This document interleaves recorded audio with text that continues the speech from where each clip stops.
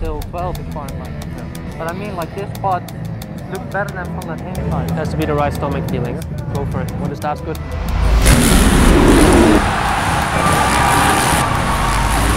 Very energetic on the bike, very flamboyant, youthful, exuberance personified. Yeah, I still felt like a little boy compared to guys which are almost 20, 22, let's say. So yeah, I still felt like a little bit like a little kid in this class, but yeah, I was ready to battle with them and show what I got.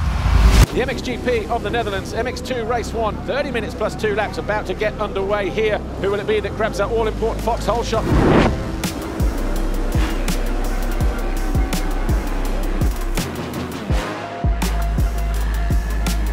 Oh, man down, men down.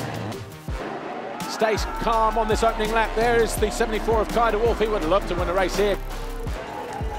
Third overall. Rockstar Energy Husqvarna Factory Racing, Kai de Wolf.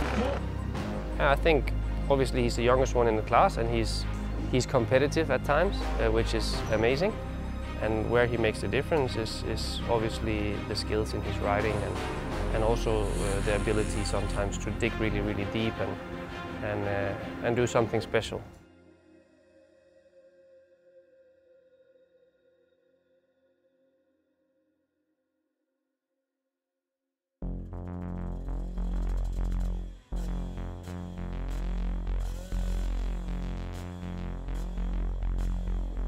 Yeah, to be part of the factory team, it's really nice opportunity, and I'm gonna do my best, and we will see. Kai was nog maar 2,5 toen hij voor de eerste keer op een quad stapte.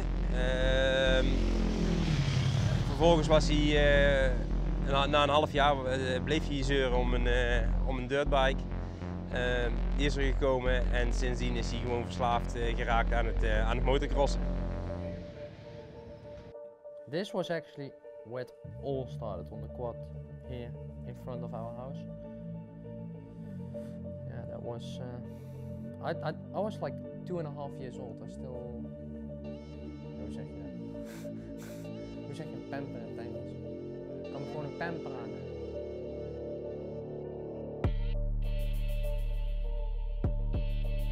As a team from the factory side, you know, you bring in a young kid that you believe in. It also brings some investments in a boy like that, you know, and a lot of sacrifices from his family side and from everybody, you know.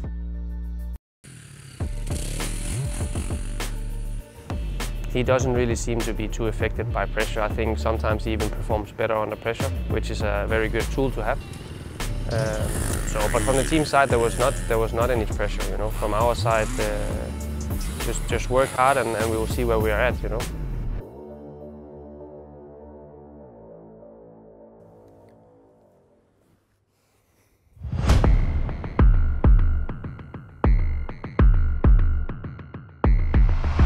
Morning, Hans. Hansi.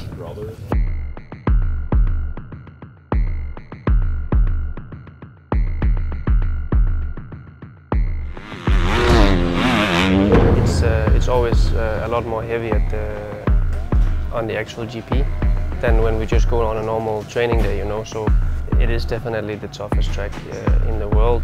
I think if you're having a good flow on the track, it can even be maybe more physical demanding other tracks, you know, other like medium kind of tracks. But if you're struggling in Lommel, it's long 35 minutes.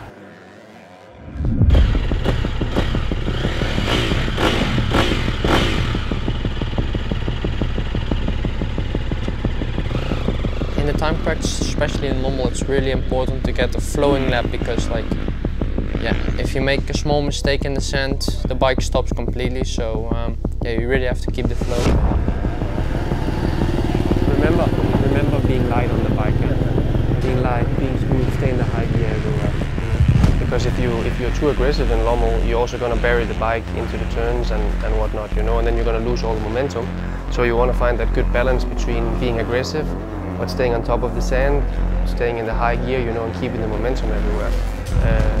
But that's of course very tricky in Lommel because if you're getting frustrated in Lommel, it's very it can be a very long qualifying. Being light, being smooth, stay in the high gear everywhere, you know. keep the flow everywhere. You know what to do. Keep the focus. It'll be a good day. Maybe able to pull it back though.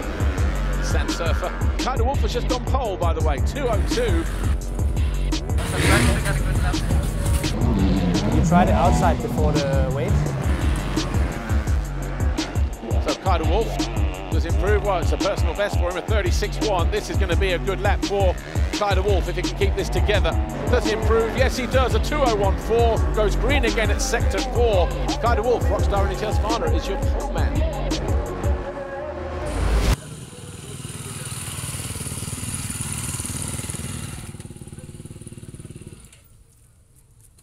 Bike feeling good?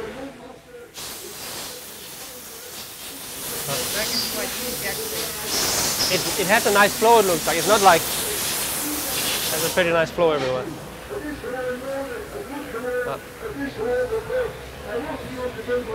It looks like, because you're so far in the back, it's good for you, but the guys that are just a little bit to the front, they lose all the traction on the rear coming out of that turn. Right-hander. You jump in it, and then the bike won't go out, but you have to keep turning. To go top. Yeah, we always watch the time practice of the MXGP. We can always learn some lines and some stuff from the GP guys. So you're starting to use too much energy in the beginning, it doesn't work. Immediately get in your flow. So many things can happen in the end of the race here. Firstly, see if there was anything we could have done better in our qualifying, but also look a little bit ahead to our first moto, because that's usually how the track will be, you know, when we go out for our first moto. So yeah, we're just trying to help and use all the tools what we have to make everything work.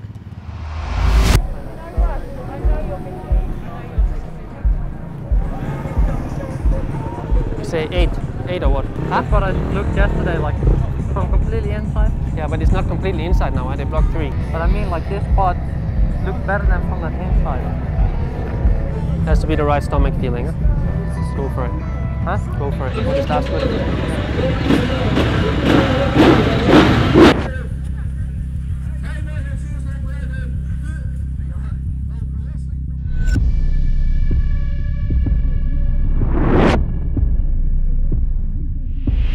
Excited. Race time. The Fly Racing 15-second board is up for the first time. MX2 race 1 here, Lommel round 6. The MXGP of Flanders. Kyle de Wolf looking to charge down the inside of Bodam. And he goes around the outside. Oh, I thought he was going to go around the outside of Harup as well. Viel fourth as Kyle de Wolf gives up a couple of positions here.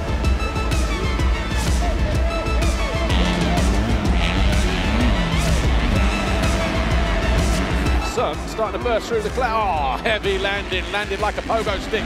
Big de Wolf.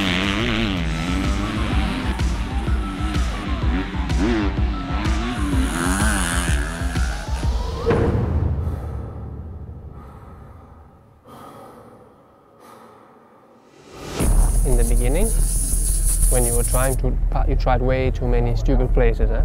Like I was like, ooh, you're spending a lot of energy there, you know, unnecessary energy, you know, because the first laps, okay, everybody can go faster first laps, huh? But you see, once like we are in 10 minutes in, then if you keep that speed, then you can make such a big difference. But it was really good effort. Did you go deep? You could save some energy there in the end a little bit there. I was like, there's no way I can get him. Not like he's not trying, but when you don't have the flow here, that's the thing, you know. He's just going a little bit too slow into the turns. I'm not complaining, but he's working his ass off, but he's not getting the results. I felt like Kai was too aggressive, trying to pass where it was not really possible, you know. Trying to pass in as soon as he got there, sometimes you need, in the sand especially, you need to set it up a little bit, you know, and if you open the corner here a little bit, then you can kind of make the pass or prepare for the pass already 3 corners before you actually made the pass, you know. It's a learning curve, you know. He needs to learn, and this was a great learning for the first motor of the day.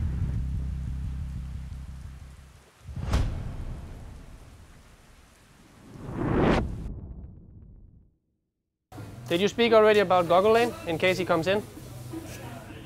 Don't worry about that. The technique. Which one is yours? Huh? Both for Kai. This is the race and the other one is the reserve.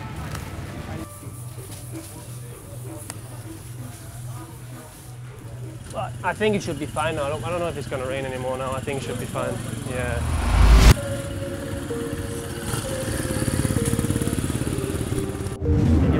It's important that they lift the wheels all the way to the wheel because it's really sloppy before.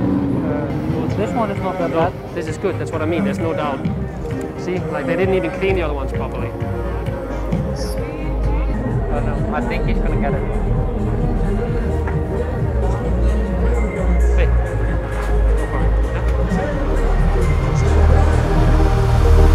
Might be wise just to maybe just save a little bit of energy for the second race, but again, you do that, the rider or riders ahead of you fall, and you're not there to capitalise.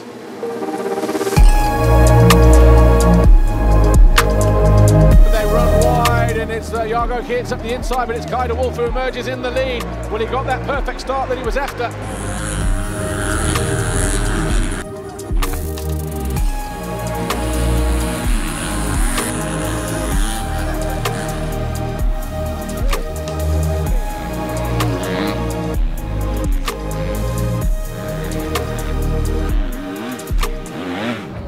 Kai de Wolf, Rockstar Energy Husqvarna Factory Racing. Haven't seen too much of him because he's been out on his own leading the way.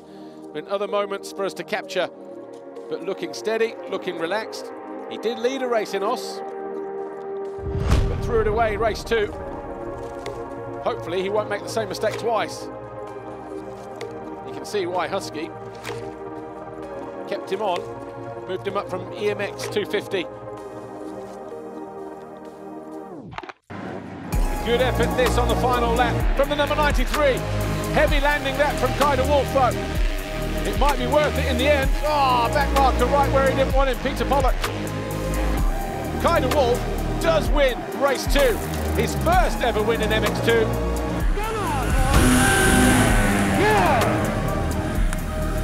Holland has a new Dutch superstar, and it's Kai de Wolf. He is victorious here in race number 2.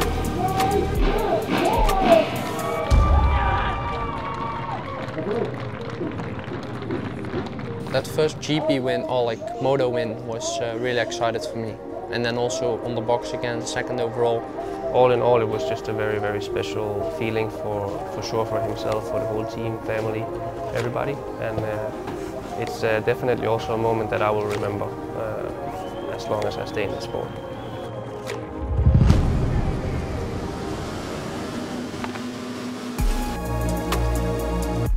This is going to be for second place.